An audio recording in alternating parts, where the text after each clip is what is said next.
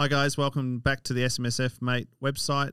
Today I'm going to show you how to find the top performing ETF for the last 1 year. So this is from our homepage. I go to the investment products tab, click all investment products, just wait for it to load.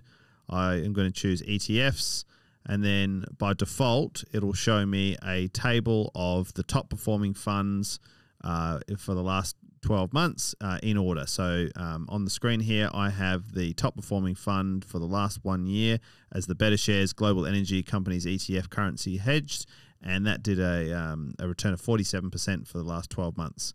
If you want to filter down a bit more detail, you can scroll up a bit, and then there's some asset classes, so you could refine down to domestic equities, or you could go 3 months or 3 years. So there's a lot of options you can kind of choose from. And then if you'd like some more information on that particular fund, then simply click it, and then you'll get a full page of information, a graph which shows how the $1,000 has grown over time, and some comparisons, and then a lot of questions and answers that you'll find really useful.